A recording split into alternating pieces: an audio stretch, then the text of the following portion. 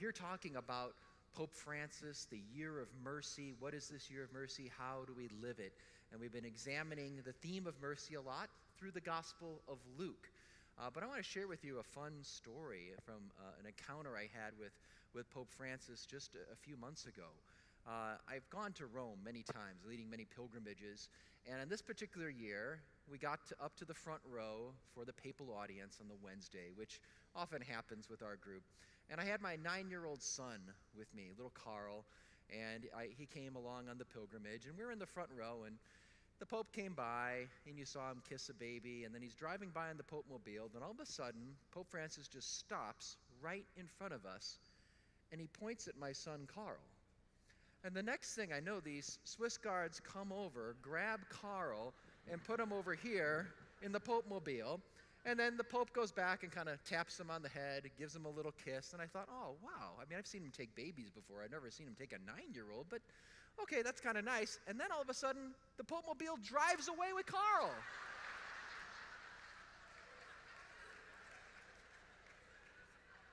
This is supposed to be the year of mercy, and the Pope just kidnapped my son.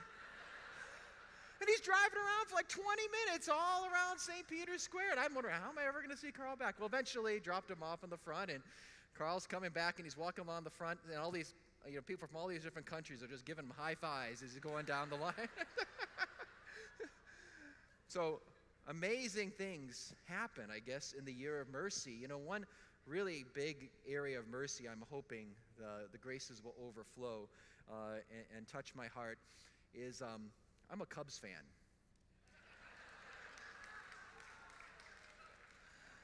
And this morning I woke up at 3:45 in the morning, and to catch a 6 o'clock flight out of Denver. And it was about a month ago I realized that my assistant booked the flight through Chicago. And my folks have been trying to have my boys come out and visit. I'm from Chicago area originally. And so we schemed that I would take Paul and Carl and Luke, and they'd come with me, and they would come on the plane, and then when we land in Chicago, I'd drop them off, through security, wave to my mom on the other side of security, and then I'm going to meet up with them Saturday night when I fly back, on my way back, and then Sunday, we're going to go to Wrigley Field. And I've not been there, I can't tell you, since 1991, I think. And I'm hoping that this year will be a year of mercy for Cubs fans. But I have to realize, while being a Cubs fan, there's a lot of Catholic ethos in being a Cubs fan, because there's a great theology of suffering. The only difference between Catholic suffering and Cubs suffering is that Catholic suffering is redemptive. Cubs suffering is just pointless. But we're not here to talk about the Cubs. We're here to talk about the year of mercy. And as I think about this, what is mercy?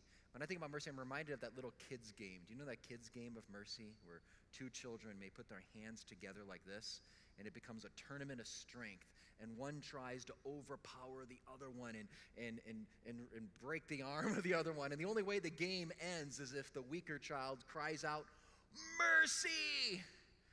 And as a kid growing up, that's what I thought God's mercy was all about.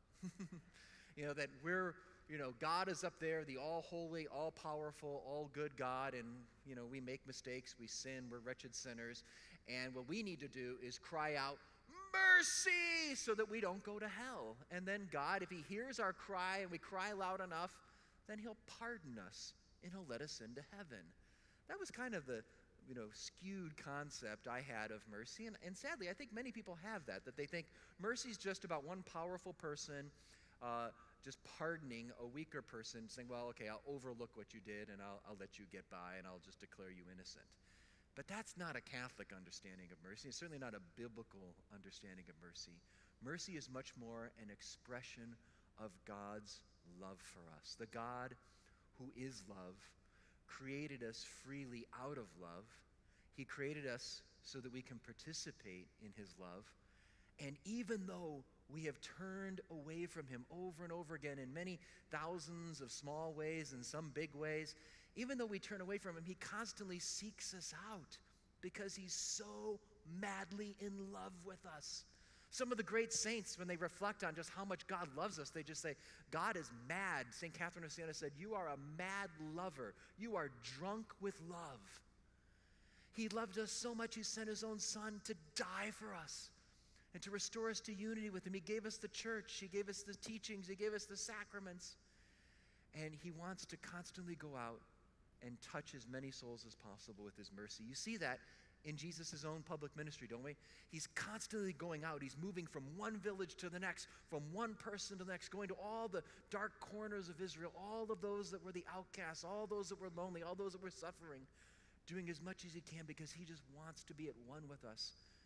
He is so driven by his love.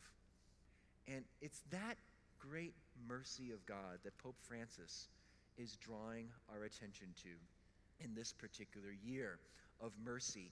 Now, Pope Francis, when asked, why this year? Why is this year a year of mercy? He said this, he said, ours is a time of mercy. Ours is a time of mercy. He said, yes, I believe that this is a time of mercy. The church is showing her maternal side, her motherly face to a humanity that is wounded. She does not wait for the wounded to knock on her doors. She looks for them on the streets. She gathers them in. She embraces them and takes care of them and makes them feel loved. Now, why is this such a time of mercy? He mentioned something about humanity being wounded, and I want to elaborate on that. In many of his writings, Pope Francis has talked about this idea of a wounded humanity. Why is humanity wounded? Listen to what he says. Humanity is wounded, deeply wounded. Either it does not know how to cure its wounds, or it believes that it's not possible to cure them. And it's not just a question of social ills or people wounded by poverty. Relativism wounds people. All things seem equal, all things appear the same. Now, let's think about this for a moment. As the secular modern world has turned away from truth, turned away from the gospel, turned away from traditional values, we can't even get bathrooms right anymore. As we've turned away from truth and embraced this relativism, that there's no truth, everyone just does whatever they want, there's no right or wrong, it's not just that we're no longer getting religious teachings right.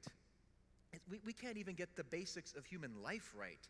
As Pope Benedict often said, when we turn away from these gospel values and traditional values, we lose the art of living.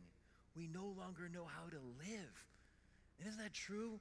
You know, if there's no right or wrong and we just tell everyone just do whatever you want, then we don't live marriage well. We see marriages suffering so much. Think about how many people have been wounded in their broken marriages. We don't live family life well. And so many people wounded because of broken family life. Young people don't know how to live dating relationships well. They don't know how to live out their sexuality in a proper way, and so they experience great pain, the great heartache, great insecurity, feeling used, disillusioned about whether they can ever find a lasting love. Is marriage even possible? Humanity is deeply wounded. We don't know how to live friendship, live in community, care for the poor, care for those in need.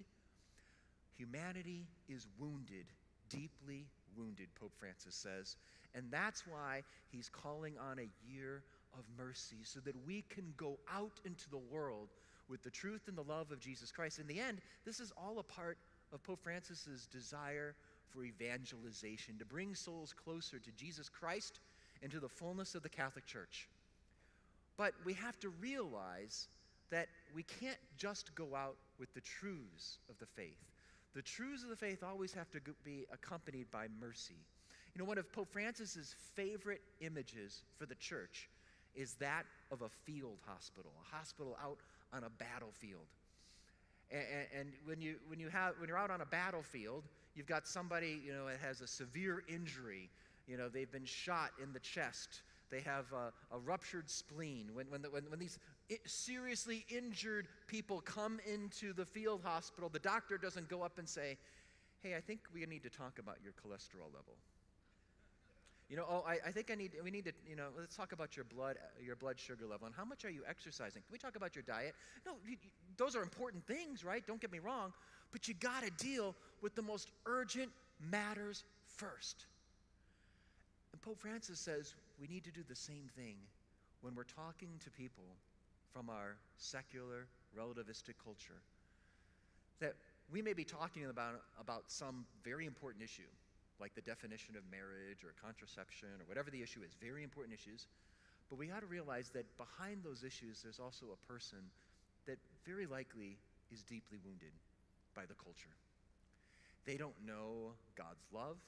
They don't know how merciful God is, how willing God wants to forgive them, how much God wants to help them in their lives. And we've got to address the most urgent matters first. And if they don't know the story of God's love, then it's going to be very difficult for them to make sense out of all these other important moral issues that are a direct consequence of that story. But if they don't know the heart of the gospel, then they're not really going to listen to us well. I remember talking to my asthma doctor recently. She was asking me about this image of the field hospital, and I said, it's kind of like this. Let's say there's some kid, one patient of yours, who's severely allergic to dogs. They get a really bad asthmatic attack if they play with dogs. And let's say this little boy happens one day to play with a really furry dog, has a horrendous asthmatic attack, can't breathe. They have to rush him in an ambulance to the hospital. When he comes in, is the first thing you're going to say to him, hey, don't you know you're not supposed to be talking to dogs? You're playing with dogs? No. You got to get the kid breathing first. You get the kid breathing, then we can talk about the other things.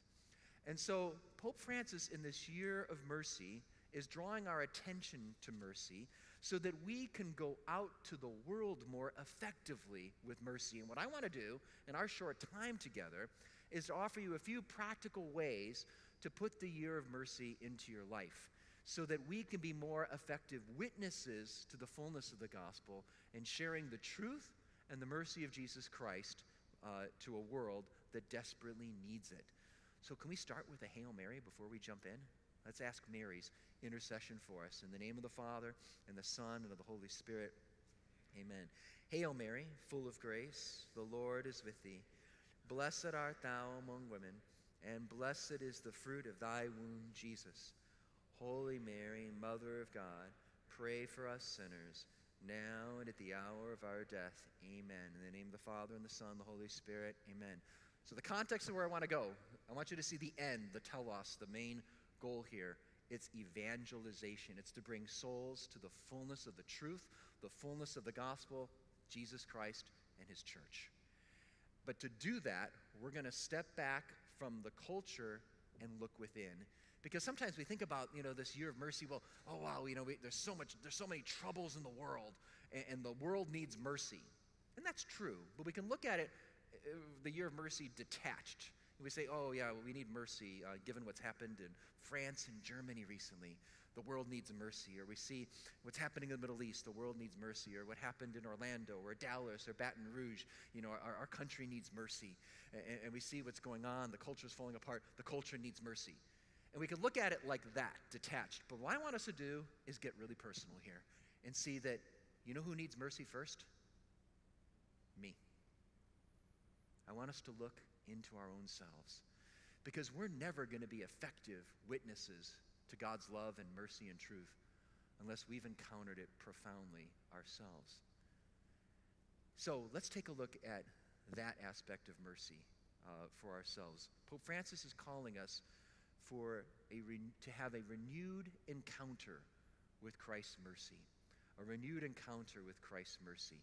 I think this is important for those of us that are especially, we're very on fire about our faith. And we can sometimes forget this. Again, we can often think, yeah, well, those people out there, Planned Parenthood, they need mercy, and all these other groups need mercy. But we can often forget how much we really need mercy. And I can understand that because, look, if we're faithful Catholics, if we believe in God, just the fact if we believe in God, wow, we stand out. Our faith is important to us. We stand out in our culture. And I could actually just say, wow, I go to church on Sunday. Now I'm really part of the elite. I'm really religious. I go to church on Sunday. And not only that, guess what? I believe all the church's teachings. I'm Orthodox. Whoa, now you're putting yourself in the tiny, small percentile of people out in the universe right now. So I believe all the church's teachings, and I strive to follow them, and I'm involved in my parish. And we can kind of pat ourselves on the back saying, I'm doing a lot better than a lot of people out there. I mean, those people, they really need mercy out there. I mean, I know I need mercy too, but, but I'm not as bad as all of them. I'm pretty good because I follow all the rules. I'm a pretty good Catholic. And we can fall into this trap, can't we? But let's just think about that. Just simply following the rules, being orthodox, it's absolutely essential. But is that enough? Is that enough? I mean, if I told you, I'm an amazing basketball player. What if I told you that? I'm an amazing basketball player. And you said, why? Well, Ted Sri, tell me, what makes you a great basketball player? And I said, because I follow all the rules. I'm really good at following the rules. I don't go out of bounds. I don't double dribble. I don't travel with the ball. I'm an amazing. LeBron would want me on his team. You say, no way. I mean, it's good. Don't get right. You need to follow the rules. That's important, right? It's absolutely essential. But in the end, that's just permission to play. That's just the starting point. If you don't have the skills of dribbling, shooting, boxing out, all these kinds of things, you're not going to be a great basketball player. And the same is true. We've got to follow the Ten Commandments. We have to believe what the Catechism teaches. We have to follow the church. Absolutely. But that's just the beginning. The Christian life isn't just about following the rules. It's about following Jesus Christ and imitating him. How are we growing in our imitation of Christ, taking on his qualities, his virtues, striving for holiness? That's what the Christian life is all about. And if I'm comparing myself just to people out there in the world, that's not the standard. The standard's right here. And all I do is have to take one glance there and say, I need a lot of mercy. I need a lot of mercy. It reminds me of my daughter, Josephine. I think I might have shared this story last year with you, but because it happened just last summer around this time. My little daughter, Josephine, she's 5, very vibrant and curly hair and energetic and just full of energy.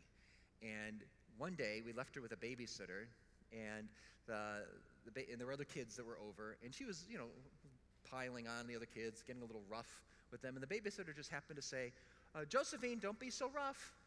And then my daughter jumped out of the pile really quick, the babysitter told her. She jumped out and went like this. And the babysitter said, "What? Is everything okay, Josephine?" She goes, "I'm really trying to be good." And the babysitter just kind of smiled and said, "How's it going for you?" And she just almost started to cry and said, "It's really hard." Isn't that true, though, for us, if we're really striving to be good? It's not about, I went to church and I believe the things in the Catechism. I'm pro-life, I'm pro-marriage. Yay, great. But are we striving to be good? Are we really trying to imitate Christ? Because if we are, we're going to realize how much we need his help, his forgiveness, his mercy, his mercy. Now, when some of the things that keep us from recognizing our need for God isn't just following rules and kind of holding on to that as our security blanket, but it's also sometimes we're just afraid to change. We're afraid to admit how much we need God's help. We don't want to have to change our lives. We kind of like coasting as we are. So our conscience, you ever have your conscience kind of tell you, like, ooh, maybe I shouldn't have said that to my spouse that way. Or, oh, maybe I didn't handle that situation with my child the best way. Or maybe I shouldn't be looking at this on the screen. Or maybe I should have handled this situation better with my colleagues at work. You know what I'm talking about? You kind of get your conscience kind of just, kind of the Lord knocking on the door of your heart, getting you to think about something. And, what do most of us do when the voice of conscience comes up? Do we listen to it? Or do we suppress it? See, our modern world wants us to suppress our conscience. Our modern world says, hey, don't feel guilty. Guilty is a bad thing. Guilt, that's just a bad Christian thing. You Catholics are all caught up in guilt, and we shouldn't be guilty. We all have little mistakes, but we should just feel good about ourselves and even hug our shadow, and everything should be fine. And we all, so just don't feel guilty. Guilt is a bad thing, but actually we have to see, no, guilt is something good. When you feel guilty over something that you've done that's wrong, that's actually a good thing. What that means is there's some good part of me that doesn't resonate with the bad thing I just did. So if I'm just too short with my wife, I didn't treat her well in a certain exchange, and then I feel badly about it afterwards, that's a really good thing. That means there's a good part of me that didn't like the bad thing I just did. But if I didn't have that guilty feeling and I treated my wife horribly and I like it, that's actually a really bad thing. That's what you call a jerk. And I don't want to be that. So we want to let that good voice, we want to let that speak, let that come out. You know, too often what we do is we tend to rationalize our sins and just justify, oh, it's okay, it's not that big of a deal, or we make excuses for ourselves, or we blame other people for our problems, or we just distract ourselves, keep us really, really busy and constantly on our phones so we don't have to stop and think about our lives and where we're going. But that voice of conscience is still there. We want that voice to come out. Let's take time. If you sense the Lord touching your heart saying, you're struggling here, or I want this to change, let's let him speak. And that requires humility. That's what we're really talking about in this first point. That recognition of our need for God's help, our need for God's mercy. That's humility. And I mentioned this in the talk earlier today. You know, we all talk about humility, right? We all know about humility. If I gave you all a quiz, right now, and the quiz question was, do you need God's help in your life? Do you need God's mercy? What are you all going to say? I bet every one of you are going to say yes on a quiz. And that's good. But that's what I like to call intellectual humility. But experiential humility, the humility that the saints write about, is much more profound. It's not just, oh yeah, I know I'm a sinner and I have concupiscence and I make mistakes and I need God's mercy, I need confession, and you know, that's just all up here. I'm talking about at the core of our being. Are we utterly convinced of how much we need God in his help, moment by moment? I mentioned this afternoon in my workshop about how St. John, in John's Gospel, do you remember what Jesus says about without him, how much we can do? Do you remember? He says, without me, you can do about 50%. Is that what Jesus says? He says, without me, you can do nothing. Are you convinced of that? I mean, we all know that. Again, if I gave you a quiz, did Jesus say that? Yeah. Do you agree with that? Yes, you get it right. But are you convinced of it? I mean, when you walk into your workplace, do you have that attitude? Jesus, I give you my work today. Help me to give the best of myself in my work. Whether I'm working at the church or working at a hospital or working in a business office, am I asking for his help in my life? Or wake up in the morning, I'm doing my morning prayer, Jesus, I need you, help me to serve my wife today. Help me to be the best husband I can be for her today. Jesus, I don't know how to handle the situation with my teenager. I don't know how to handle the situation with my child. Jesus, help me to be the dad I need to be for them. Do we have that attitude? Sometimes we just go through life and I know I need God, but I'm not turning to him, begging for his help, moment by moment, day by day. And when the good Lord sees us just kind of trying to do it all on our own, guess what he does? He lets us go. And we'll only go so far.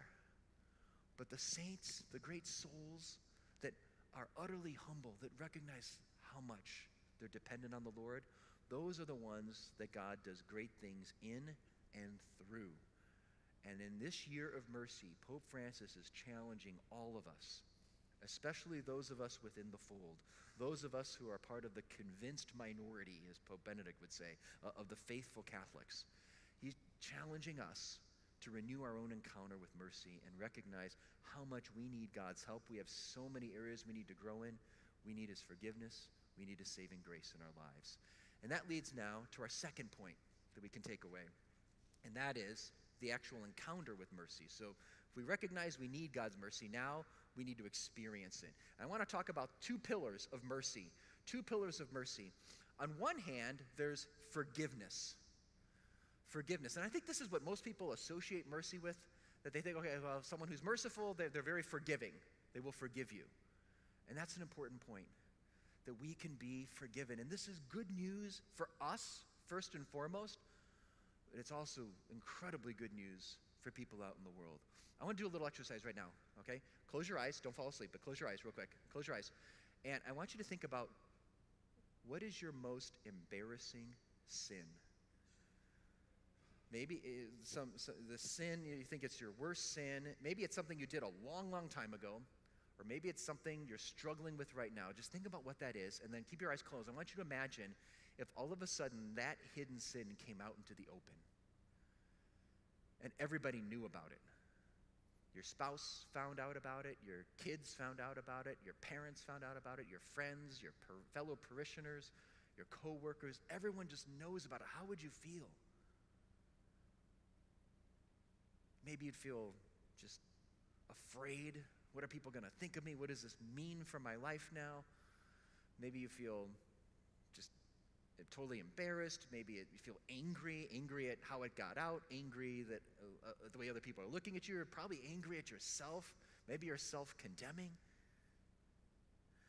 And so just imagine this moment, and then all of a sudden, in the midst of this shame and fear and frustration, Jesus comes and sits right next to you. He holds your hand. He looks you in the eye. And he says, I don't condemn you. Go and sin no more. You can open your eyes because you know that story, don't you? That's the story from John's Gospel, chapter 8. The woman caught in adultery. All of a sudden thrown before the Jewish leaders and Jesus, publicly shamed. She was probably experiencing all those kinds of emotions of fear, embarrassment, anger, and probably a lot of self-condemnation. Before anyone was throwing stones at her, she was probably throwing stones at herself. And right at that moment, Jesus came and said, I forgive you. I forgive you. This is the love of God. This is how merciful he really is. And he wants to bestow that mercy upon all of us, especially in the sacrament of confession. And he wants it for us first and foremost, but there are so many people out there that really think that their lives can never change, that they're defined by whatever things they've done in their life and what they're doing now, and that they're unforgivable, unlovable. And we need to preach the good news that they can get a fresh start in life, just like that woman in John 8 did. Now, I mentioned I do pilgrimages to Rome. One thing I like to do is show people something in St. Peter's Basilica. If you look at the main altar off to the right, there's this section where all these confessions are heard in all these different languages. You can go to confession in German, Polish, Portuguese, Spanish, Italian, and practically every day, hundreds of pilgrims come from all over the world to confess their sins in this part of the basilica. And after you leave this area and you're walking back into the main part of the basilica, there's this big mosaic depiction of a scene from the Gospels. It's the story of when Peter goes out on the boat and starts walking toward Jesus. Do you remember that on the Sea of Galilee? They're at night, they see Jesus coming, and then Peter starts walking toward him. And it's all exciting because he's walking on the water toward Jesus. But then do you remember what happens? He takes his eyes off of Christ. And he's distracted by the wind and the storm, and he starts to sink. And he's desperately crying out to Jesus, Lord, save me. And Jesus is reaching out to him. And he says, and he brings him back into the boat. Why is that image there where all the confessions are heard? It's because that story is very much about what happens in confession.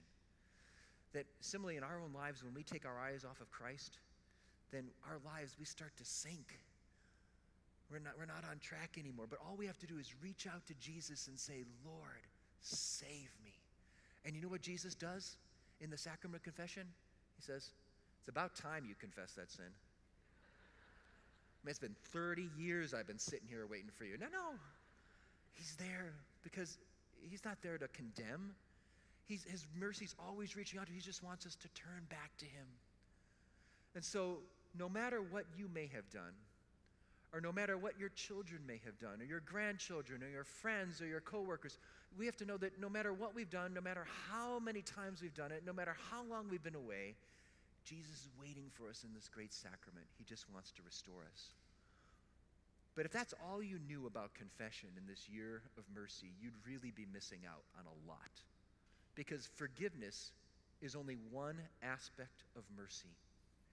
There's a whole other aspect that a lot of people don't talk about, a lot of people aren't aware of, that you encounter in the sacrament of reconciliation. And that is the healing power of Jesus Christ that is made manifest there. All throughout his public ministry, you see Jesus forgiving people's sins, but he's giving sight to the blind, he's raising the dead, making the deaf be able to hear, the paralyzed walk. And that same Jesus wants to do the same thing with us. He doesn't just want to pardon us. He doesn't just want to forgive us. Yes, he does that. He reconciles us. But he wants to get at the roots of our sins. He wants to heal us. He wants to heal us of our own spiritual blindness. He wants to make us be able to hear him more. And those areas of our lives where we feel paralyzed, unable to change, he wants to make us walk again. And whatever's dying in our souls, he wants to come and raise. That's the Jesus we encounter in the sacrament. Pope Francis said, too many times we Catholics, we treat confession like the dry cleaner. I love that image. We treat the confessional like the dry cleaner. You get a little stain on your shirt, and you go bring it to the dry cleaner, and the dry cleaner removes the stain. That's what we think confession's about. I get a little stain on my soul. I sinned, and now nice and clean. And granted, we are forgiven. There is an aspect of that. But Pope Francis highlights a very important truth, that our sins are not just a stain on our soul. They're a deep wound. We cultivate bad habits. Our character is formed. And Jesus doesn't want to just remove the stain. He wants to get to the root problem. He wants to heal us. Jesus wants to come not just as a judge and pardon us. He wants to come as a physician. And he wants to heal us. So whatever you may be struggling with, maybe there's some addiction you struggle with. Maybe you lose your temper a lot. Maybe there's someone you just feel like I just can't forgive them. Or maybe you find yourself judging people out. Whatever the issue you might have, go to Jesus in this year of mercy, especially in the sacrament of confession, and confess it not just to be forgiven, but to beg for his mercy, to change your heart so that you can live evermore like him. Now, I want to move to another aspect of mercy, and that is how we treat the people around us, our neighbor. How do you respond when you notice someone else's faults? You notice, they didn't go to Mass again this week. Wow, she's in a mood today. They're not married, and I think they're living together. Oh, he voted for that political candidate?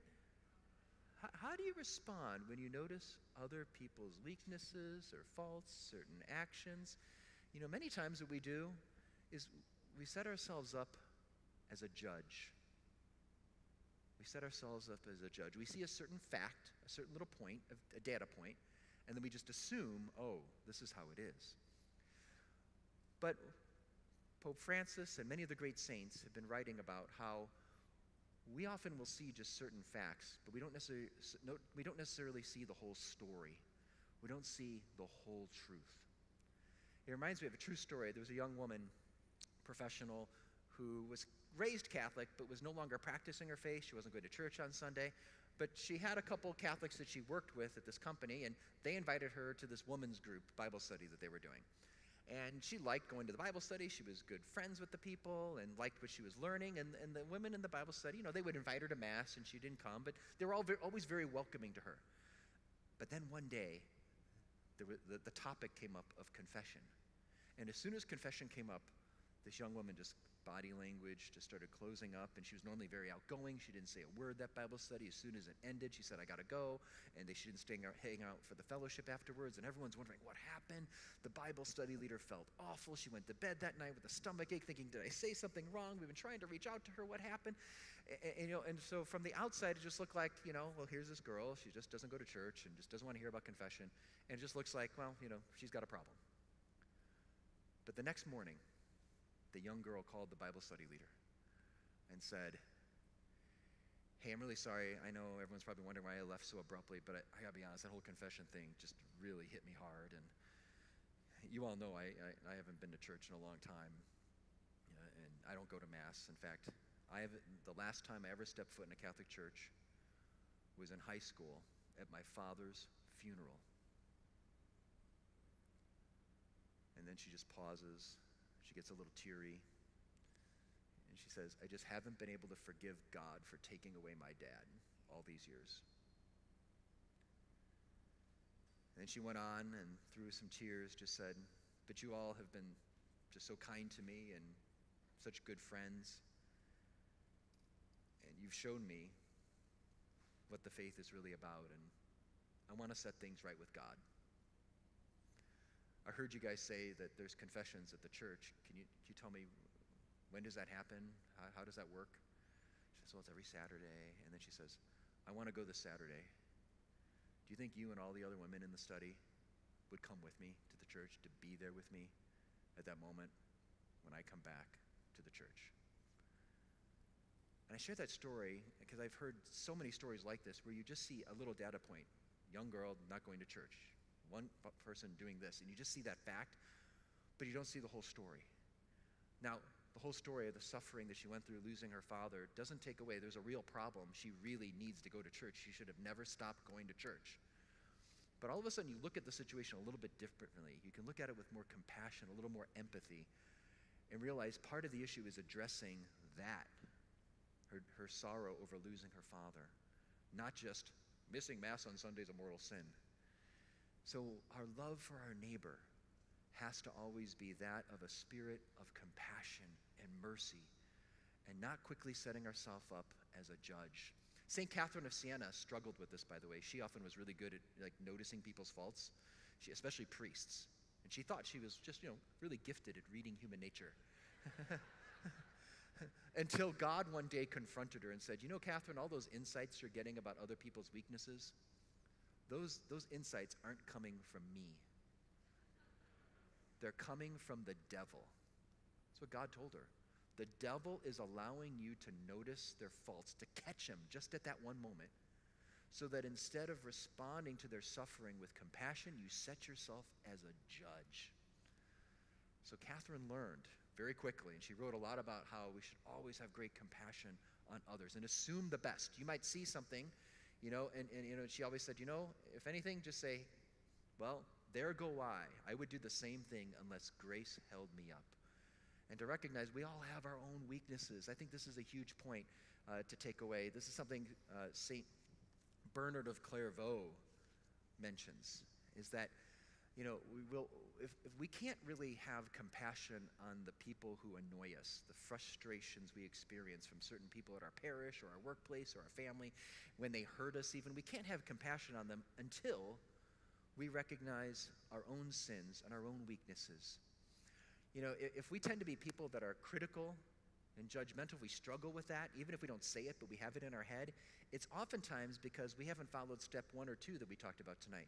We haven't really recognized our own weakness and how much God needs to be merciful on me. I haven't experienced God's own mercy with my life. If I truly experience how patient and gentle God is with me, and I truly know what a mess I am, then when I see someone else doing other things and promoting bad things in the culture, I'm less likely to just look at them and look down on them. I see, well, he's been so patient with me. I'd probably do worse if it wasn't for my relationship with Christ. This is what St. Bernard of Clairvaux says. Listen, the sound person feels not the sick one's pains. It is fellow sufferers that readily feel compassion for the sick and the hungry. You will never have real mercy for the failings of another until you know and realize that you have the same failings in your own soul. In other words, maybe I haven't committed adultery, or maybe I'm not looking at pornography like other people, but maybe I struggle sometimes with my glances and purity of heart, and so I might not have the exact same thing, but I have something of that in me. Or maybe I'm not pro-abortion, but how much do I actually go out and live in solidarity with the weakest members of society and care for people that are suffering, that are lonely, and that are poor? Again, it's much more severe to promote abortion, but John Paul II pointed out it's that same individualistic spirit that leads individuals to just not care for others in great need. That same attitude that neglects the poor is the attitude that builds the culture of death in promoting abortion, that we don't want to care for those that need our attention the most. So, what have we seen so far? We need to understand that we need to know we need God's mercy, humility in our lives. Secondly, we need to experience it. Experience His forgiveness and His healing power. And if we do truly experience God's patience, His gentleness, His compassion and mercy with me, and we experience His healing power in my own life, if that happens, then when I'm looking at my neighbor, I'm going to tend to be more gentle and compassionate with them as well. And now we go to a fourth step, and now we're moving toward evangelization. Now we go out and we give witness. We give witness to the love of Jesus Christ that we have experienced ourselves. How do we do this? I'm going to talk about two ways briefly. One is to encounter the poor. Pope Francis has drawn particular attention to service of the poor in his pontificate and in this year of mercy. Do we go out and really serve the poor? And I have to be honest, for me, in my own life, I know I've said, well, I'm a theologian, I'm doing all this great work. I focus on the spiritual works of mercy, and that's true, and I think every state of life will be different, every individual will be different, but all of us are called to do something to have contact with those in great needs. Pope Francis once said, he challenged us to do a lot more than just give money, to do a lot more than just write checks. He once was addressing a group of people, and he said, do you give alms? They said, oh, yeah, we give alms. He says, do you look them in the eye when you give alms? Oh, I just throw them the coins. He says, then you haven't really encountered them. Do you give alms? Yeah, Father, we give alms. Do you touch them? Do you talk to the poor? Oh, no, we just give them money. Then you haven't really encountered them.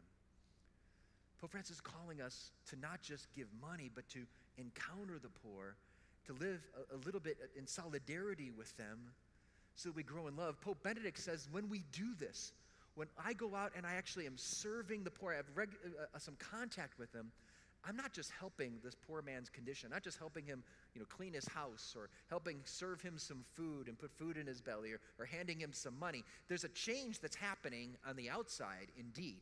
He has a nicer house, he has more food, or he has some more cash. There's a change happening out there, but Pope Benedict said there's a change that happens in here when we do that. That we who've encountered Christ's own love, we can't help but want to go out and share that love with those in need.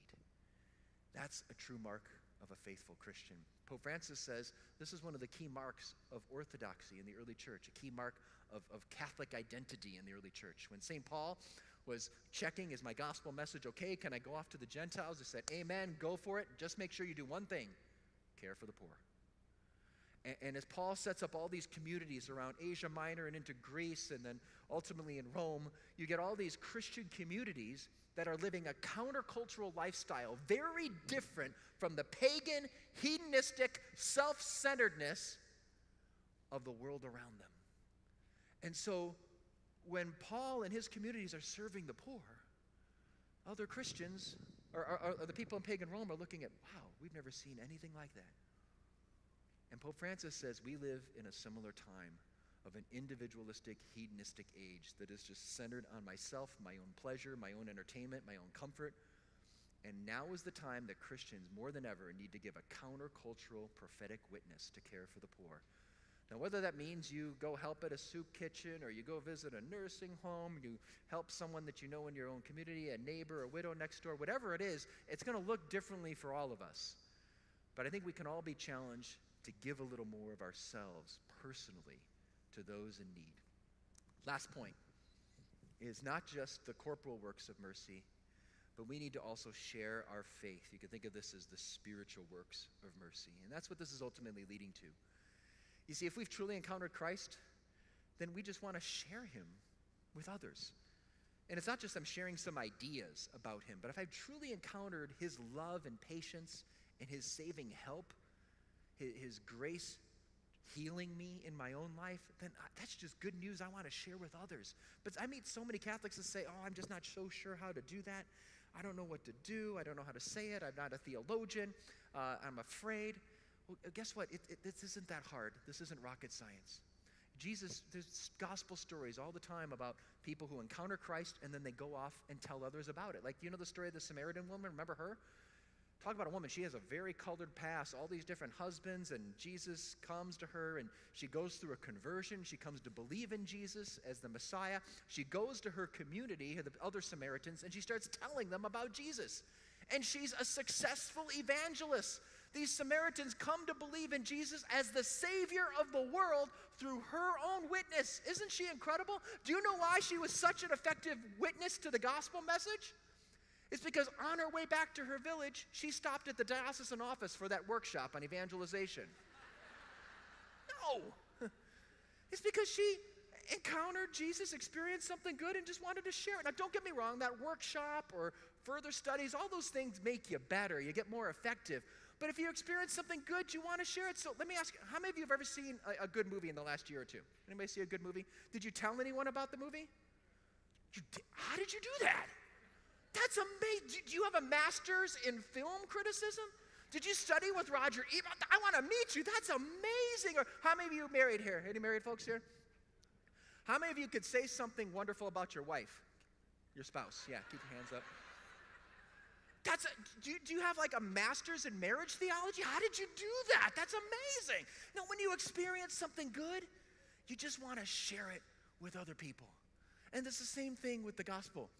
If you've really encountered Jesus and experienced his mercy in your life, which is forgiveness, but also his healing grace to change you, to bring you to a happier life, then that's just good news. If you're convinced that a relationship with Christ and the Catholic Church makes a difference in your life, then you can share that with other people. And you don't have to be an expert. And this is where Pope Francis and John Paul II often talked about the ministry of accompaniment. If you just love people, and whether it's your niece or your grandson or your friend at work, whatever it is, and you're accompanying them in life. You're not just coming in with, hi, I'm here to give you Catholic truth. But no, you're here to just love them. And you're involved in their life, and you're asking questions. Many of them have never had people ask questions about their life. I can remember when I was a young college student, a seminarian in my diocese took me out to breakfast. I'm sure he was recruiting me and all that, looking back on it. But I remember he just asked me a simple question. We're just catching up, and then all of a sudden he said, so Ted, tell me, are you happy? I never had anyone ask me that question. So yeah, I'm happy, yeah, grades are going well, I got a girlfriend, I'm playing in a band at college, and yeah, I'm happy. But that question haunted me. And all that day I kept wondering, am I really happy? And then for the next several weeks, I just kept wondering, am I really happy? And I started to realize, I'm not. Yeah, on the outside, I had a lot of good things going on. Again, good grades, girlfriend, friends, all this kind of stuff, nice social life. But deep on the inside, while I was Catholic and going to church, Jesus wasn't first. And there was a lot of insecurity, a lot of fear. I wasn't really happy.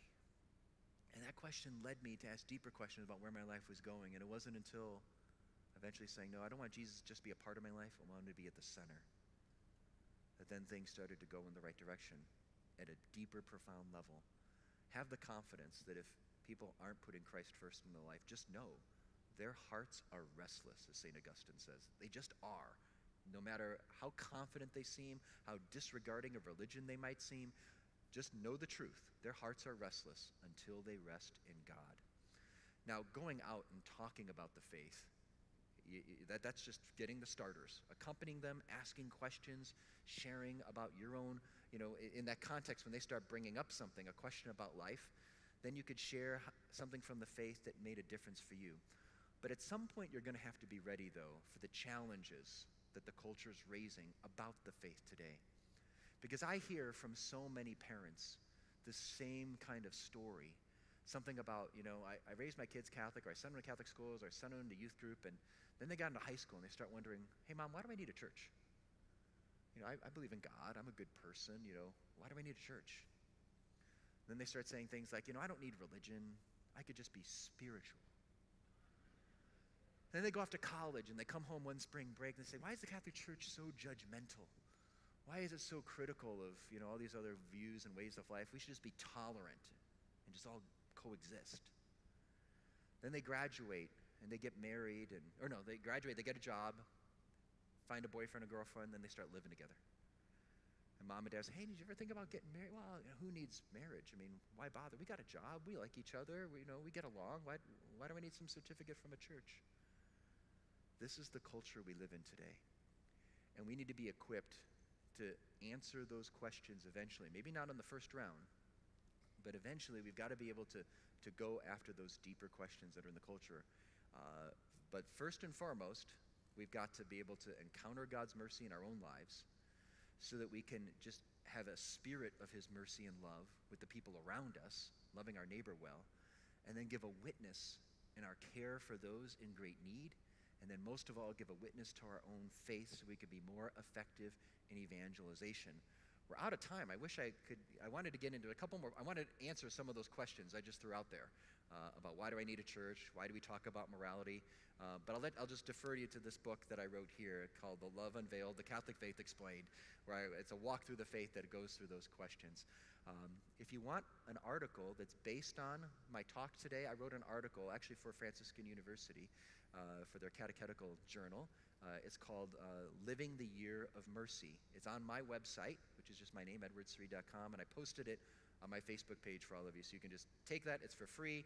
Share that with anyone that would be helpful with.